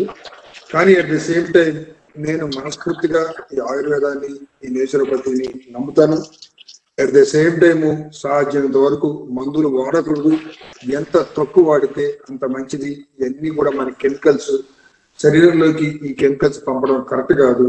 అవకాశం ఏమాత్రం ఉన్నా కానీ నేచురల్ మెథడ్స్ వాటిని పాటించి చేసుకోవాలని నేను పూర్తిగా నమ్ముతాను. కాకపోతే నేను ఒక డాక్టర్ కింద కాకుండా పిన్నదాని తర్వాత అంతా కూడా ప్రజల్లో మనకి ఉన్న ఈ ప్రాచీన కాలం నుంచి ఉన్న ఈ పద్ధతులు ఎందుకు మనకి తగ్గిపోతున్నాయి అయితే మటుకు నా ఒపీనియన్ మాట్లాడుతున్నాను. ఇది నా సొంత అభిప్రాయం మాత్రమే. దీన్ని నేను దేని గురించి చెప్పడం కాదు. Unfortunately fortunately water it may be for so many decades. So allopathy dominance రావడానికి కారణం ఏంటంటే ఎల్లోపతి ఏం చెప్పినా కానీ వాళ్ళు మేము 1000 మంది మీద టెస్ట్ చేసాం, 1,00,000 మంది మీద టెస్ట్ చేసాం, ఇదిగో ఇంత ఇచ్చింది, ఈ రిజల్ట్ వచ్చింది, ఇదిగో ఈ మందు పనిచేస్తుంది, దీని మెకానిజం ఇది, దీని ఫార్ములా ఇది అని చెప్పి ఒక రేషనాలిటీ క్రియేట్ చేయడం అలవాటు అవుతుంది. నేను గమనించింది ఏంటంటే ఆ రేషనాలిటీ కానీ, అంత డాక్యుమెంటేషన్ కానీ, అంత ఎవిడెన్స్ బేస్డ్ కానీ దురదృష్టం కొద్దీ మనకి ఆయుర్వేదాలో కానీ నేచురోపతిలో కానీ ఈక్వలెంట్ గా లేకపోవడం అనేది పెద్ద సమస్య. ఎందుకంటే దేవుడు ఉన్నాడు లేని దాని దగ్గరే బోర్డంత డిస్కషన్ జరుగుతుంది. అది అంతా నమ్మకం అంటారు, కొంత నమ్మకం లేదంటారు. అలాగే ప్రతి వాళ్ళు కూడా ప్రూఫ్ లేని, నమ్మలేని సిచ్యువేషన్స్ ఈ రోజు వచ్చేస్తుంది. సో మనం మారుతున్న కాలంలో మనం కూడా కాదరవల్లి గారు ప్రతిసారి చెప్తారు, నన్ను కలిసినప్పుడు కూడా చెప్తా ఉంటారు. సో మనం కూడా చేయాల్సిన ముఖ్యమైన పని ఏంటంటే, మనకి తెలుసు మన దగ్గర ఉన్న ఆయుర్వేద కానీ ఇవన్నీ కానీ ఎంతో బాగా పనిచేస్తాయి, వాటి వల్ల ఎంతో ఉపయోగం ఉందని. కానీ ఇదంతా కూడా మనం ఒక డేటా కింద తయారు చేసి మనం ఇంతమందికి ఇచ్చాము, ఈ రకంగా ఇచ్చాము, ఇలా ఇంప్రూవ్మెంట్ వచ్చింది, ఇది ఎవిడెన్స్, ఇదిగో మేము ఇది చేసాము, ఈ రకంగా కనపడింది అని ఎంత కాదనుకున్నా కానీ అది చేయాల్సిన అవసరం అయితే ఉంది అని నేను చాలా గట్టిగా నమ్ముతాను. మేము స్వాతంత్రాల్లో కూడా ఇప్పుడు ఏం చేస్తున్నామంటే వచ్చిన ప్రతి గెస్ట్కి కూడా వచ్చిన రోజు ఎలా ఉంది, మధ్యలో ఏమైంది, లాస్ట్కి ఎంత ఇంప్రూవ్మెంట్ వచ్చింది, ఫాలో అప్ తర్వాత ఎట్లెట్లా ఉంటుంది, మేము ఏం రకమైన చికిత్సలు చేశాము, ఇక్కడ ఈ చికిత్స వల్ల ఎంత పెరిగింది, ఏది బాగా ఉపయోగపడుతుంది, ఏది బాగా ఉపయోగపడలేదు అని విశ్లేషణ చేసుకొని మేము క్లినికల్ ప్రోటోకాల్స్ ఇంప్రూవ్ చేస్తూ ఈ క్లినికల్ ప్రోటోకాల్స్ రేపు మనం ఏదైనా కాన్ఫరెన్స్ లో వాటిలో మనం గట్టిగా చెప్పడానికి కూడా ఇవి ఉపయోగపడతాయి.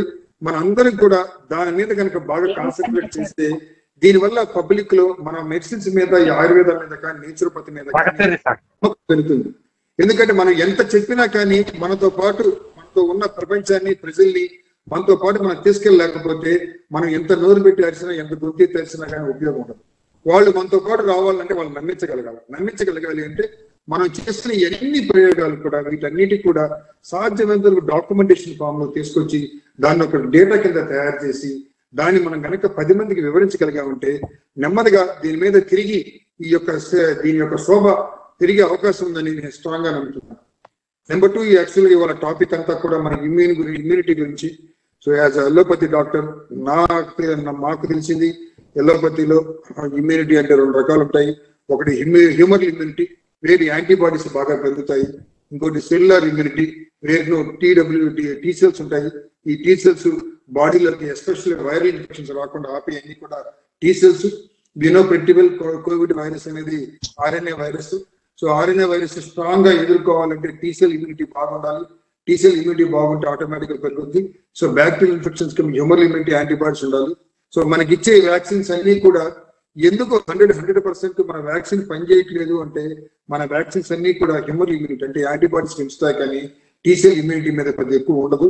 టీ సెల్ ఇమ్యూనిటీ మీద లేకపోవడం వల్ల సో వైరస్ స్టిల్ 2 వ్యాక్సిన్ తీసుకున్నా కానీ కొంతమందిలోకి ఈ వైరస్ లోపలికి రాగలుగుతుంది. బికాస్ ఈ వ్యాక్సిన్ టీ సెల్ ఇమ్యూనిటీ పెంచదు కాబట్టి. కాకపోతే యాంటీబయాటిక్ ఎక్కువ ఉండడం వల్ల వైరస్ గ్రోత్ ఎక్కువ లేకుండా సీవియర్ డిసీజ్ రాకుండా ఆపగలుగుతుంది. ఇదన్నీ కాకుండా పెద్దలు చాలా మంది నేను మాట్లాడిన తర్వాత మెడికల్ గా ఎల్లోపతిలో కూడా చెప్పింది అంటే, రోజు మీరు పొద్దున్నే మీ దినచర్యలో కనుక మీరు మార్పులు చేసుకుని మీరు కనుక మీ స్ట్రెస్ ఫ్యాక్టర్ కనుక బాగా కనుక తగ్గించుకొని రోజు కనుక రీజనబుల్ గా అంటే రోజు కనీసం ఒక అరగంట కానీ గంట కానీ మీరు వ్యాయామం కనుక చేసి ఆహారంలో మీరు కనుక ప్రోటీన్ ఫుడ్ కనుక ఎక్కువ తీసుకొని మీరు కనుక కరెక్ట్గా కనుక ఉంటే మీకు ఇమ్యూనిటీ బాగుంటుంది. నేచురల్ గానే మీ ఇమ్యూనిటీ బాగా పెరుగుతుంది. ఇమ్యూనిటీ కనుక బాగుంటే మీకు ఇన్ఫెక్షన్ వచ్చే అవకాశం బాగా తక్కువ ఉంటుంది. సో నేను మళ్ళీ చెప్పేదంటే ఎంతో మంది పెద్దలు ఉన్నారు, ఎంతో మంది ఆయుర్వేద ప్రాక్టీస్ చేస్తున్నారు. నాకు ప్రస్తుతంగా నాకు కనిపించేది అంటే అందరికీ బోల్డంత అనుభవం ఉంది, కానీ ఆ అనుభవాన్ని నేను లిటరేచర్లో పోయి కానీ నెట్లో కానీ పోయి చూస్తే చాలా తక్కువ లిటరేచర్ కనపడుతుంది. ఇప్పుడు నాకు డాక్టర్లు చెప్పింది నేను దీని గురించి 10 మందికి చెప్పాలి, ఇందులో ఏమైనా దొరుకుతాని గట్టిగా వెతికితే 4-5 ఆర్టికల్స్ కన్నా కనపట్లేదు. కానీ అవన్నీ బ్రహ్మాండంగా పనిచేస్తే నాకు తెలుసు, కానీ ఏదో నమ్మించాలి అంటే ఈరోజు నమ్మించాలని నేను ఏదో చూపించగలగాలి. అటువంటి ఆర్టికల్స్ బాగా తక్కువ ఉన్నాయి. సో మనం దాని మీద ఫోకస్ చేసి ఎంత ఎక్కువ చేయగలిగితే, ఎన్ని ఎక్కువ మీటింగ్లు పెట్టి ఆ డేటాను కనుక పబ్లిక్ మనకు చెప్పగలిగితే నెమ్మదిగా పబ్లిక్ లో కూడా మనం వాళ్ళు నమ్మించగలుగుతాం.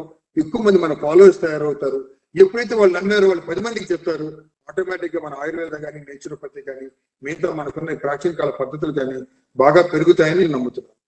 ధన్యవాదాలు. చాలా బాగా చెప్పారు. అన్నది very very essential, and at the same time publications also essential for grow.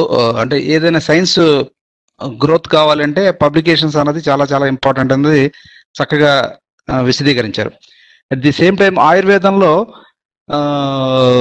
8 రకాల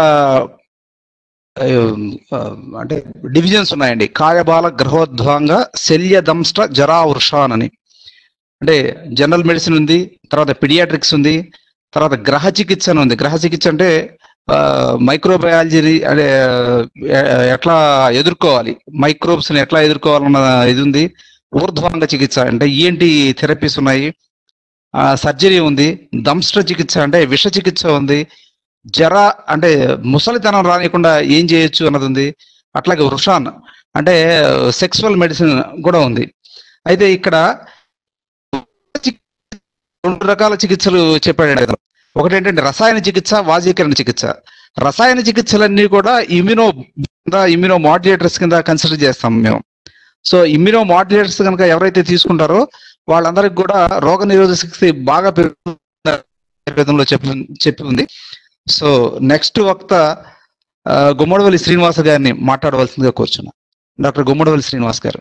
ఇప్పటి వరకు పెద్దలు ఖదర్వల్లి గారు, డాక్టర్ ఖదర్వల్లి గారు చాలా స్పష్టంగా అంటే వేద మంత్రోక్త యుక్తంగా భారతదేశంలో ఉన్నటువంటి సనాతన ధర్మము మరియు జీవన విధానము కలగలిసి ఉండడము ఎలా అనేది చాలా స్పష్టంగా చెప్పారు. తర్వాత డాక్టర్ నాగరాజ్ గారు కూడా చాలా అంటే బ్రహ్మాండంగా అంటే వారికి ఉన్నటువంటి కన్సర్న్ ఆయుర్వేదం మీద ఉన్నటువంటి కన్సర్న్ చెప్పడం జరిగింది. యాక్చువల్ గా కాయ, బాల, గ్రహ, ద్రంష్ట, ఊర్ధ్వాంగ, శల్య, శాలాఖ్య, రసాయన, వాజీకరణ అష్టాంగం ఆయుర్వేదం అంటాం. అంటే ఇక్కడ ఆయుర్వేదంలో మనం ఎలా డివిజన్ చేయొచ్చు అంటే కాయ చికిత్స అంటే టోటల్ చికిత్స, మరియు బాల చికిత్స అంటే బాలలో 3 రకాలు వస్తాయండి. ఆబ్స్ట్రిక్స్, గైనకాలజీ అండ్ పిడియాట్రిక్స్ వస్తాయి ఇప్పుడు ఉన్నటువంటి డివిజన్ ప్రకారంగా. తర్వాత గ్రహ చికిత్స అని చెప్పడం జరిగింది. యాక్చువల్ గా గ్రహ చికిత్స అంటే డాక్టర్ శ్రీధర్ గారు చెప్పినట్టుగా ఇంకా విస్తృతమైనటువంటి సమాచారం ఉందండి. అందులో మంత్రశాస్త్రము, యంత్ర శాస్త్రము, తంత్ర శాస్త్రం ఉంటుంది. అంటే ఎక్కడైనా ఇక్కడ యాక్చువల్ గా ఏం చెప్తారంటే పూర్వజన్మ పాపం వ్యాధి రూపేణ బాధతే అని చెప్తుంది ఆయుర్వేదం. అంటే ఆయుర్వేదం ఏం నమ్ముతుందంటే 3 రకాల పద్ధతులను నమ్ముతుంది. అంటే ఒక విషయంలో 3 రకాలు ఉన్నాయి. ఏంటంటే ఆత్మ జ్ఞానము మరియు సూక్ష్మ శరీర జ్ఞానము, తర్వాత స్థూల శరీర జ్ఞానము అంగీకరిస్తుంది ఆయుర్వేదం. అంటే ఆయుర్వేదం ఆస్తికమైనది, అంటే భగవంతుని నమ్ముతుంది, ఆత్మను ప్రతిపాదిస్తుంది ఆయుర్వేదం. ఇక్కడ ఏం జరుగుతుందంటే ఆత్మ శరీరము మరియు సూక్ష్మ శరీరము మరియు స్థూల శరీరానికి సంబంధించినటువంటి చికిత్సా విధానాలను ఎక్స్ప్లెయిన్ చేసేదే గ్రహ చికిత్స అన్నమాట. అది హోరోస్కోప్ కావచ్చు, లేకుంటే మన రోజువారీ జ్యోతిష్యం కావచ్చు. ఒక వ్యక్తి తను ఎందుకు సఫర్ అవుతున్నాడు, మీకు తెలుసు చాలా మంది వాళ్ళకు చాలా అన్ని రకాలుగా బాగుంటుంది, కానీ సడన్ గా సిక్ అయిపోయి ఎస్ఎల్ఈ అంటే సిస్టమిక్ లూపస్ ఎరిథమోటోసిస్ లాంటి కావచ్చు, సోరియాసిస్ లాంటి వ్యాధులు, అంటే జెనెటికల్ గా అర్థం కానటువంటి వ్యాధులు మనము అలోపతికి సంబంధించిన శాస్త్రంలో ఈడియోపాథిక్ అనేటువంటి విషయంలో చూస్తున్నాం. అంటే మనం ఎంత ట్రై చేసినప్పటికీ ఆ ఈడియోపాథిక్ అనేటువంటి విషయంలో ఏమి చేయలేనటువంటి పరిస్థితి చూస్తున్నాం. చాలా స్కిన్ డిసీజెస్ చూడండి, ఎన్నో రకాలైనటువంటి స్కిన్ డిసీజెస్ ఈడియోపాథిక్ లా ఉంటాయి.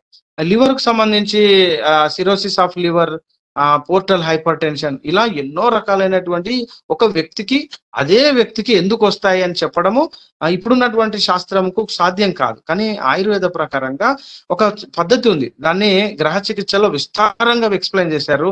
కానీ మన యొక్క దురదృష్టం ప్రకారంగా ఏంటంటే ఆస్తికమైనటువంటి ఒక శాస్త్రము, అంటే ఆస్తికము అంటే భగవంతుని ప్రతిపాదిస్తుంది, కర్మ సిద్ధాంతాన్ని ప్రతిపాదిస్తుంది, మరియు ఆత్మను ప్రతిపాదిస్తుంది ఆయుర్వేదం. అంటే ఆయుర్వేదము ఇలా ప్రతిపాదించడం వల్ల ఇక్కడ మిగతా వాళ్ళు సోషియాలజీ ఎవరైతే ఇప్పుడు ఉన్నటువంటి సో కాల్డ్ మన ప్రజాస్వామ్య వాదులకు ఏదైనా ఇబ్బంది అవుతుందనే ఉద్దేశంతో central council of Indian medicine వాళ్ళు ఆ యొక్క చాప్టర్స్ ను పూర్తిగా కంట్రోల్ చేశారు.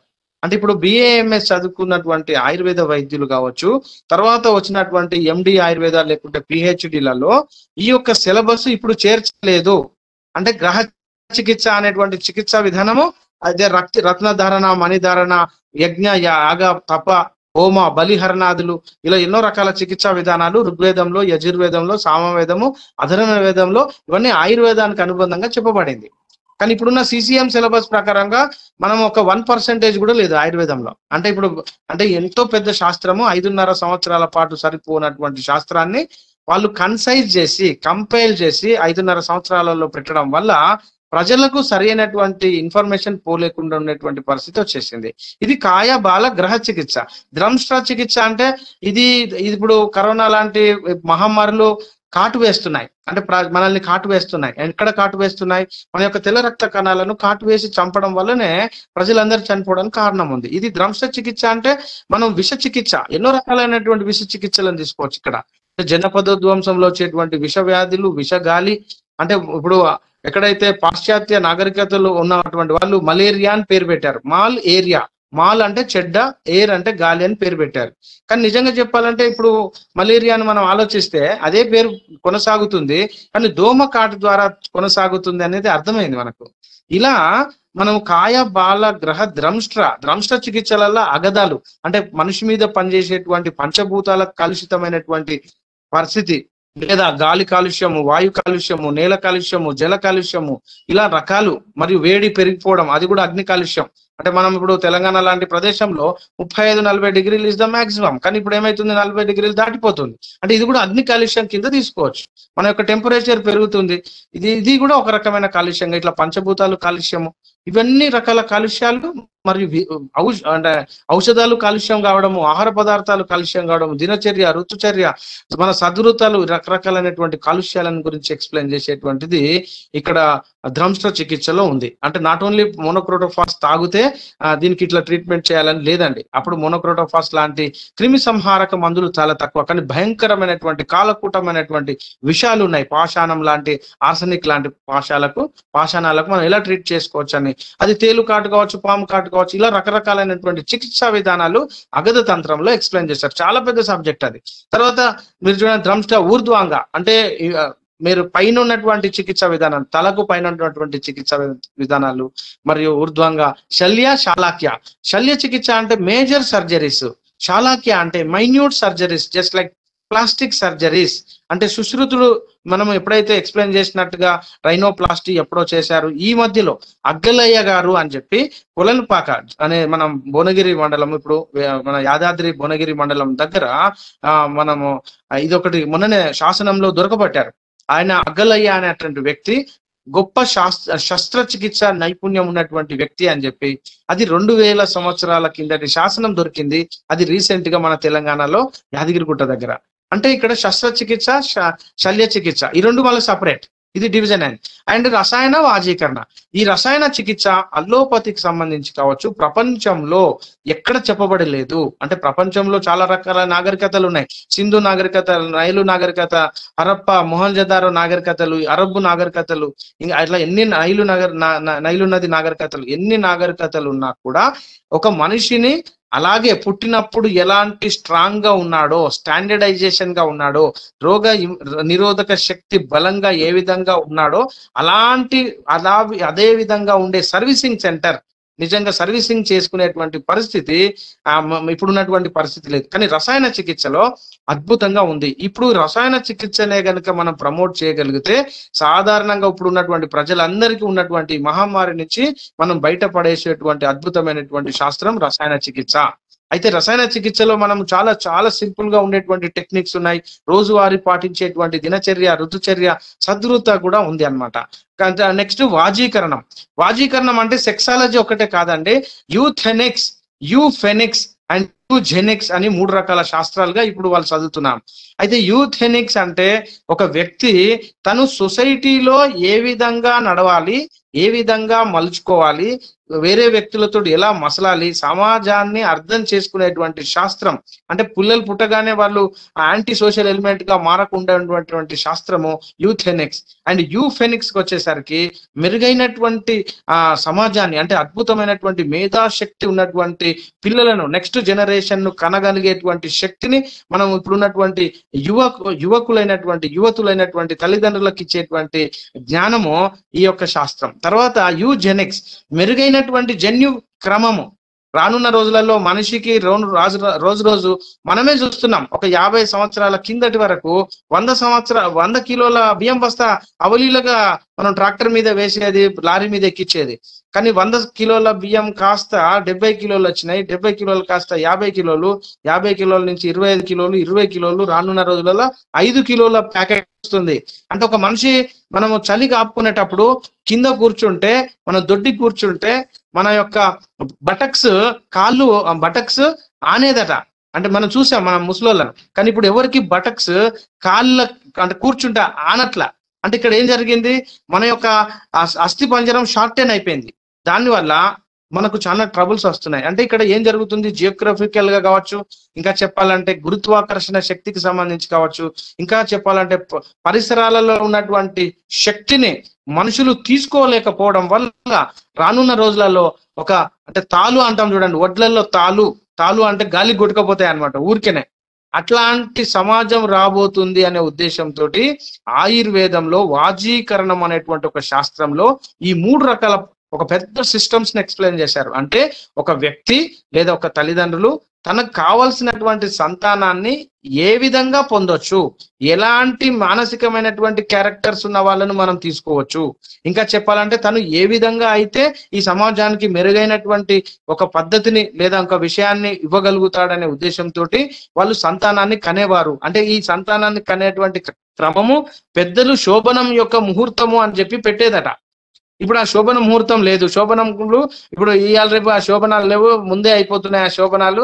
రెండోది ఏంటంటే అసలు ఆ శోభనానికి అసలు ఇంపార్టెన్సే పోకుండా అయిపోయింది. ఇప్పుడు మనుషులు అంటే జస్ట్ సెక్స్ కు సంబంధించినటువంటి ఒక ఎమర్జెన్సీలోనే ఉన్నారు తప్ప ఇంకా మిగతా విషయాలు మర్చిపోయినారు. కానీ ఇక్కడ ఏం జరుగుతుందంటే వీళ్ళు ఆతృతలో కన్నటువంటి పిల్లలు ఆతృతలో ఉంటారు. వీళ్ళు చాలా పిత్తం పెరిగి, వాతం పెరిగి, చాలా రకాల ఫ్లక్చువేషన్ ఉన్నటువంటి పరిస్థితులలో ఒకప్పుడు తక్కువ ఏజ్ లో ఉన్నప్పుడు పెళ్లి జరగడం వల్ల వాళ్ళకు కఫ ప్రకృతిలో ఉండేవాళ్ళు తల్లిదండ్రులు.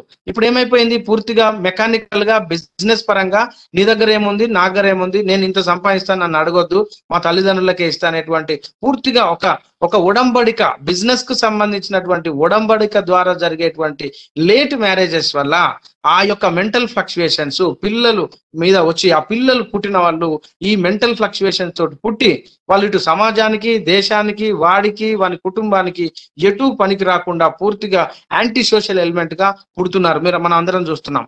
అంటే ఇది ఆయుర్వేదంలో ఎంత చాలా స్పష్టంగా చెప్పారు. దీన్ని పుంసవన క్రియ అని చెప్పారు.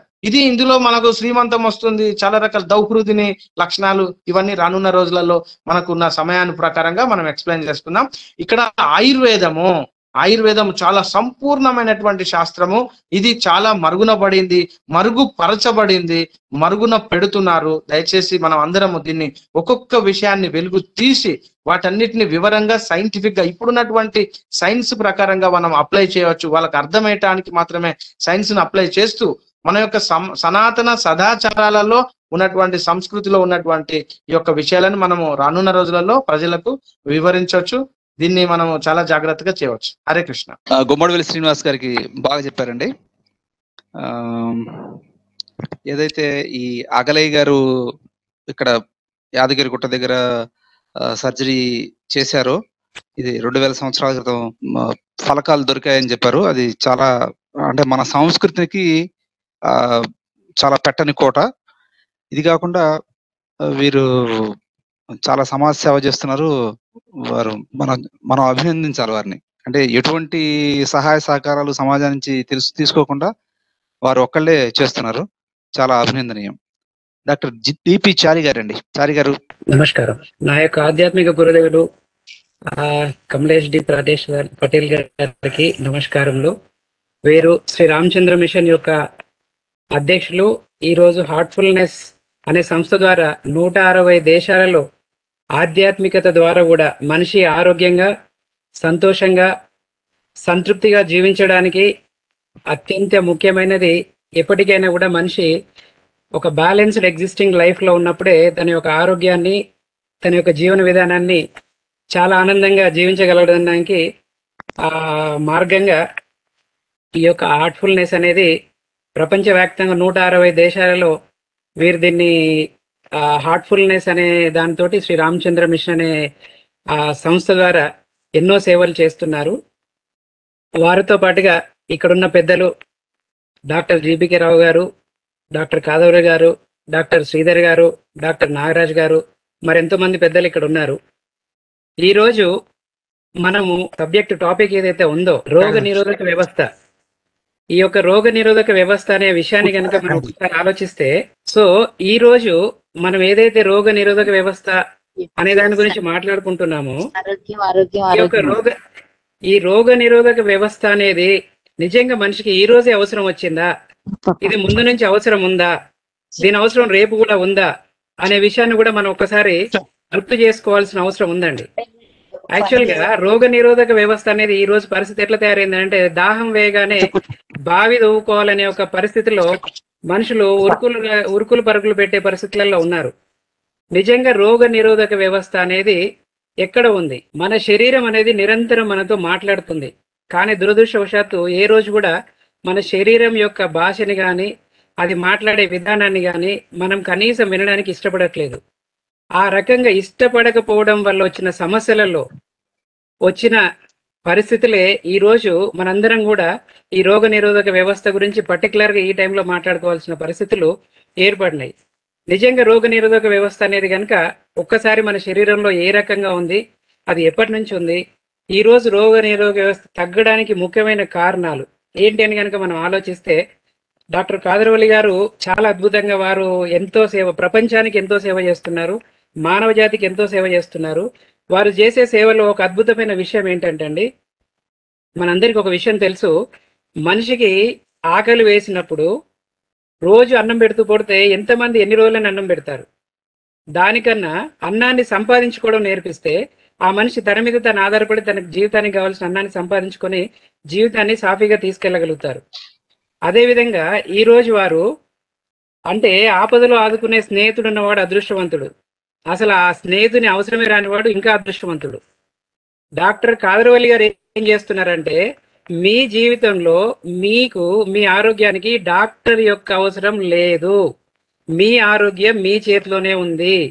మీరు దయచేసి మీ ఆరోగ్యం ఎక్కడుందో, మీ ఇంట్లో ఎక్కడుంది, మీ ఇంటి చుట్టుపక్కల ఎక్కడుంది, ఒక్క 2 నిమిషాలు ఆలోచించి మీ ఆరోగ్యాన్ని మీ ఇంటి చుట్టుపక్కల వెతుక్కొని ఆరోగ్యంగా ఉండండి.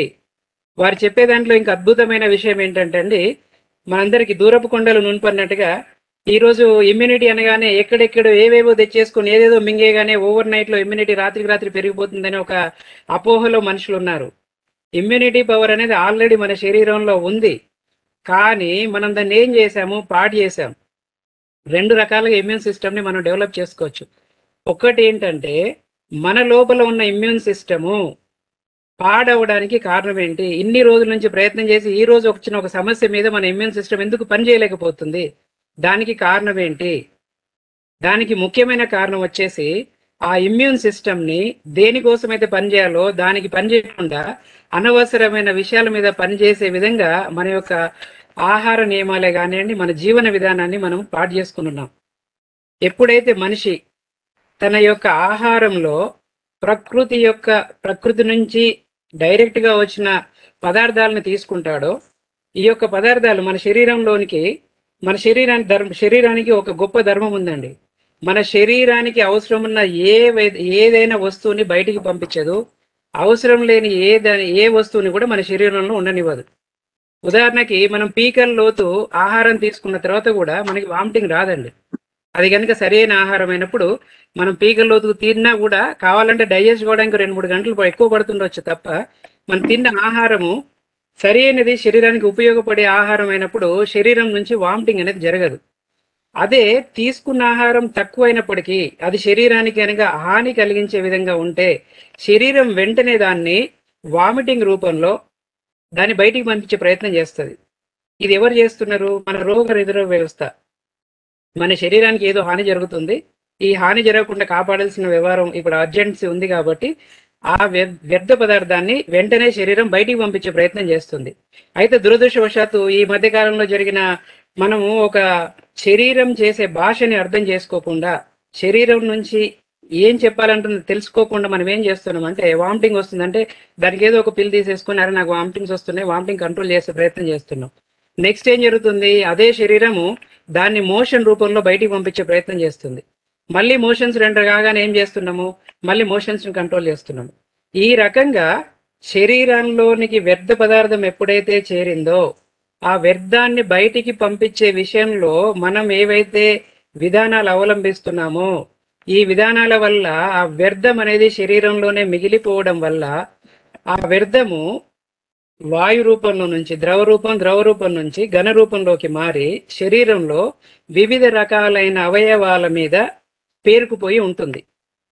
ఈ రకంగా మనం నిరంతరం ఒకసారి 2 రోజులు 3 రోజులు 4 రోజులు మనం తీసుకునే ఆహారమే శరీరానికి ఎప్పుడు ఒక వ్యర్థాన్ని కనుక ఇచ్చే విధంగా ఉంటే ఈ వ్యర్థ పదార్థం నిరంతరం శరీరంలో పేరుకుపోయి ఉన్నప్పుడు శరీరము బయటి నుంచి వచ్చే సమస్యల్ని ఫైట్ చేయాలా, ఆల్రెడీ లోపల ఉన్న సమస్య నుంచి బయట ఎలా పడాలనే దాని మీద ప్రయత్నం చేసే విధానంలో మనకున్నటువంటి యొక్క రోగ నిరోధక వ్యవస్థ అనేది విచ్ఛిన్నమైపోయి తన యొక్క శక్తిని కోల్పోయి ఈరోజు మనిషి చిన్న చిన్న సమస్యలకే ఎంతో బాధపడే పరిస్థితికి దారి తీయడం అనేది జరిగిందండి. మనందరికీ కూడా తెలుసు, ఏకభుక్తే మహాయోగి, ద్విభుక్తే మహాభోగి, త్రిభుక్తే మహారోగి, చతుర్భుక్తే మహాద్రోహి. మన శరీరానికి నిజంగా ఆహారము ఎంత అవసరం ఉంది, ఎప్పుడు అవసరం ఉంది, ఏ విధంగా అవసరం ఉంది అన్న ఆలోచన లేకుండా ప్రకృతిని గనక నేను మొన్నగా చెప్పినట్టు ఈ రోజు అయినా ఎప్పటికైనా కూడా మానవ శరీరము మనిషి ప్రకృతిలో ఉన్న ఎన్నో లక్షల జీవరాశులలో ఒక జీవరాశి తప్ప ఈ సృష్టిలో మనిషి ప్రత్యేకమైన శక్తి వ్యక్తి జీవి కాదు. ప్రకృతిలో మిగతా జీవరాశులన్నీ ఇంత సంతోషంగా ఆనందంగా ప్రకృతిని ఆరాధించుకొని ప్రకృతితో కలిసి బ్రతకగలిగినప్పుడు ఒక మనిషి అనే జీవి మాత్రం ఇన్ని రకాల సమస్యలతోటి ఎందుకు బాధపడుతున్నాడు? ప్రకృతికి పూర్తి విరుద్ధంగా జీవిస్తున్నాడు కాబట్టి ఈ రకంగా బాధపడుతున్నాడు. దీంట్లో ముఖ్యంగా కనుక మన ఆహారం అనే విషయాన్ని కనుక తీసుకుంటే ప్రకృతిలో సూర్య భగవానుడు సూర్యుడిని ప్రకృతిలో ఉన్న పంచభూతాలని మన భారతదేశంలో ఉన్న గొప్పతనం ప్రపంచంలో లేనిది మన మహర్షులు ఋషులు మనం కొనియాడే దేవుళ్ళు ఎంతో మంది ఎన్నో విషయాల్ని మనకి నర్మగర్భంగా మనకి శాస్త్ర జ్ఞానం అప్పట్లో ఎక్కువ లేని కారణం వల్ల వాళ్ళు ఆచారాల రూపంలో మనకు చెప్పడం జరిగింది. ఈ ప్రపంచం మొత్తంలో నాకున్న అవగాహన ప్రకారంగా పంచభూతాలని పంచశక్తుల్ని భగవంతుడిగా కొలిసే దేశం ఏదైనా ఉందంటే అది ఒక మన భారతదేశమే. సూర్యుడిని భగవంతుడిగా కొలుస్తాం, వాయుని దేవుడిగా కొలుస్తాం, భూమాతని భూదేవి తల్లిగా కొలుస్తాం, ప్రకృతిని ప్రకృతి ఆరాధనగా కొలుస్తాం. అంటే ప్రకృతిలో ఉన్న పంచభూతాలన్నీ కూడా మనం దేవుళ్ళుగా కొలిసి వాటి నుంచి మనకి ఏదైతే ఒక విషయము ఒక అవగాహన మన శరీరాన్ని అవి ఏ రకంగా కాపాడుతున్నాయి అనే విషయాలు నిరంతరం మన పంచభూతాల నుంచి మనకు తెలుస్తున్నాయి. ఆ పంచభూతాలతోటి ఎవరైతే అర్థం చేసుకొని దానికి అనుగుణంగా జీవిస్తున్నారో వారందరి రోగ నిరోధక వ్యవస్థ ఎప్పుడూ సవ్యంగా ఉంది. దీంట్లో ఒక ముఖ్యమైన విషయాన్ని మనం జనరల్ గా మాట్లాడుకుంటే మనందరికీ తెలుసు, సూర్య భగవానుడు బయో ఎనర్జీ బయోశక్తి ఎప్పుడైతే జీవశక్తి ఎప్పుడైతే ప్రకృతిలో ఉంటుందో మనం సూర్యోదయం తర్వాతనే భోజనం తీసుకోవడము, సూర్యాస్తమయానికి ముందే భోజనం తీసుకోవడం చేసినప్పుడు మనం తీసుకున్న ఆహారాన్ని జీర్ణం చేయడానికి మన శరీరంలో ఉన్న జీర్ణ వ్యవస్థతో పాటు బయట ఉన్న బయో ఎనర్జీ దానికి తోడయి తక్కువ ఖర్చుతో, తక్కువ శ్రమతో మన యొక్క ఆహారము జీర్ణమైపోయి వ్యర్థ పదార్థము చాలా త్వరగా విసర్జించబడుతుంది. ఈ సందర్భంలో మన శరీరంలో ఉన్న రోగ నిరోధక వ్యవస్థ ఏదైతే ఉందో అది ఎప్పుడు కూడా ఖర్చు కాకుండా నిరంతరం మనకు అవసరం వచ్చినప్పుడు మన శరీరాన్ని బయట నుంచి వచ్చే విపత్తుల నుంచి కాపాడడానికి అవకాశం ఉంటుంది. కానీ దురదృష్టవశాత్తు ఈ రోజు మన జీవన విధానం ఏ రకంగా మారిపోయిందంటండి, మన ఆహారం తినే టైమింగ్స్ కి అర్థం లేదు. ఎప్పుడు తింటున్నామో, ఏం తింటున్నామో, ఎలా తింటున్నామో తెలియదు. ప్రకృతి సిద్ధమైన ఆహారం తినాల్సిన మనిషి ప్రకృతికి కంప్లీట్ విరుద్ధమైన ఆహారాన్ని తీసుకుంటున్నాం. ఈ రోజు ఇన్ని రకాల సమస్యలకి కారణం ఏంటంటే, ఒక 30-40 సంవత్సరాల క్రితం కనుక మనం చూస్తే ఈ బీపీలు కానివ్వండి, షుగర్లు కానివ్వండి, థైరాయిడ్లు కానివ్వండి, ఎక్కడో ఒకరికి ఏదో రకంగా ఎక్కడో ఎవరికి ఏదో బీపీ వచ్చిందంట, ఎవరికో షుగర్ వచ్చిందనంటే అది ఒక వింత విషయం లాగా వినేవాళ్ళం. అలాంటిది ఈరోజు దాదాపు ఇంటికి ఒక బీపీ పేషెంట్, ఇంటికి ఒక షుగర్ పేషెంట్ వచ్చే పరిస్థితులు వచ్చినాయి. దీనికి కారణాలు ఏంటి? మనకు 40 సంవత్సరాల క్రితము ఈ రోగాలు లేని మనుషులు ఈ రోజు 40 సంవత్సరాల తర్వాత సడన్ గా ఎందుకు మారింది? ప్రకృతి మారలేదు, ప్రకృతిలో ఉన్న ఏవి మారలేదు, పంచభూతాలు మారలేదు. ప్రకృతిలో ఒక అద్భుతమైన విషయం ఏంటంటే, ఇన్ని రకాల జబ్బులు ప్రకృతిలో ఉన్న ఏ జీవికి రావట్లేదు, ఒక మనిషికి మాత్రమే వస్తున్నాయి. ఇది మనం ఆలోచించాల్సిన విషయమా లేదని మనం ఒకసారి ఖచ్చితంగా గుర్తు చేసుకోవాల్సింది ఉంది. ప్రకృతిలో మిగతా ఏ జంతువులకు డయాబెటీస్ వస్తలేదు, హైపర్ టెన్షన్ వస్తలేదు, హార్ట్ ప్రాబ్లమ్స్ వస్తలేవు, కార్డియాక్ అరెస్ట్లు వస్తలేవు. ఓన్లీ మనిషికి మాత్రమే ఎందుకు వస్తున్నాయి? ప్రకృతికి విరుద్ధంగా జీవిస్తున్నాం. ప్రకృతి నిర్దేశించిన, మనిషి కోసం భగవంతుడు సృష్టించిన ఈ ప్రపంచంలో మనిషి ఏ ఆహారం తీసుకోవాలో ఆ ఆహారం కాకుండా దానికి విరుద్ధ ఆహారం ఏదైతే తీసుకోకూడదో ఆహారం తీసుకుంటున్నాం. రెండో విషయం, ఇదైతే మనం టైమింగ్ అయితే ఏదనుకున్నామో, మనిషి 24 గంటలలో ఏ టైం అయినా కూడా తినే పరిస్థితికి వెళ్ళిపోయాడు. ఈ కారణం వల్ల మన శరీరానికి, మన శరీరము మనకి ఎంతనైతే ఆ డైజెస్టివ్ ఎనర్జీ తోటి ఆహారాన్ని జీర్ణం చేసుకొని మన యొక్క రోగ నిరోధక వ్యవస్థని మన అవసరం వచ్చినప్పుడు ప్రొటెక్ట్ చేయడానికి దాన్ని, అంటే ఇప్పుడు భారతదేశంలో మనందరికి బార్డర్ సెక్యూరిటీ ఫోర్స్ ఏదైతే ఉందో, ఇంటర్నల్ గా ప్రాబ్లమ్స్ లేనప్పుడు సెక్యూరిటీ ఫోర్స్ ఎప్పుడు బార్డర్లోనే ఉండి దేశాన్ని నిరంతరం కాపాడుతుందండి. కానీ మన దేశం లోపలనే రకరకాల అల్లర్లు, గొడవలు, సమస్యలు వచ్చేసినప్పుడు వాళ్ళందరినీ ఇక్కడికి పిలిపించుకున్నప్పుడు దేశ రక్షణ వ్యవస్థకి ఎటువంటి సమస్య వస్తుందో, ఈ రోజు మనందరికీ కూడా అలాంటి రక్షణ వ్యవస్థ దెబ్బతినే పరిస్థితి ఎందుకు ఏర్పడిందనంటే మన యొక్క ఆహార నియమాలు, ఆహారం తీసుకునే విధానం కానీ, తీసుకునే ఆహారం కానీ.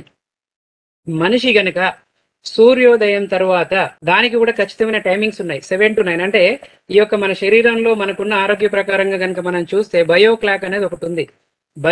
భగవంతుడి సృష్టిలో అద్భుతమైంది ఏంటంటే మన శరీరానికి భాష ఉంది. మనకు ఆకలి వేసిన విషయం మనకు తెలుస్తుంది, మనం ఏదో పనిలో ఉంటాం, దాన్ని పట్టించుకోం. ఆకలి వేసిన టైంలో మన జీర్ణాశయంలో జీర్ణరసాలను ఉత్పత్తి జరుగుతుంది. ఆ టైంలో కనుక మనం ఆహారం తీసుకున్నప్పుడు ఆటోమేటిక్గా ఆహారం త్వరగా డైజెస్ట్ అవుతుంది, దాని తర్వాత ఎలిమినేట్ అయిపోతుంది, విసర్జన కూడా జరిగిపోతుంది. అప్పుడు శరీరంలో ఎటువంటి వ్యర్థం ఉండదు. కాబట్టి మన రోగ నిరోధక వ్యవస్థ అనేది పూర్తిగా మనకు అవసరం వచ్చినప్పుడు మన కోసం పనిచేసే రకంగా ఉంటుంది. కానీ మనకు ఆకలి వేసినప్పుడు ఆహారం తీసుకోము, మనకెప్పుడు నచ్చినప్పుడు ఆహారం తీసుకుంటాం. ఆ టైంలో డైజెస్ట్ ఎంజైమ్స్ ఉండవు. సో తీసుకున్న ఆహారం అనేది మనకు ఎంత టైంలో అయితే డైజెస్ట్ కావాలో అంత టైంలో డైజెస్ట్ కావట్లేదు. దాని కారణం వల్ల ఏం జరుగుతుంది? రోగ నిరోధక వ్యవస్థ అనేది దాన్ని మళ్ళీ అడిషనల్ గా డైజెషన్ చేయడం కోసము నిర్వీర్యం కావాల్సి వస్తుంది. బయట నుంచి ఏదైనా సమస్యలు వచ్చినప్పుడు ఈ సమస్యలు పోరాడాల్సిన శక్తిని తను కోల్పోయి చిన్న చిన్న సమస్యలకు కూడా మనం ఎంతో ఇబ్బంది పడాల్సిన పరిస్థితులు ఏర్పడుతున్నాయి.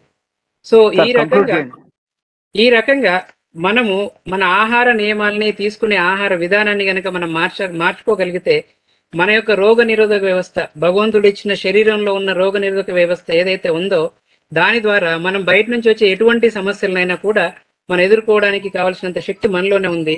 దయచేసి మనం దీన్ని గుర్తించేసి ఇక్కడ మార్పులు చేసుకొని మన రోగ నిరోధక వ్యవస్థని కాపాడుకోవాల్సిందిగా ప్రజలందరూ తెలుసుకోవాలని నేను కోరుకుంటున్నాను.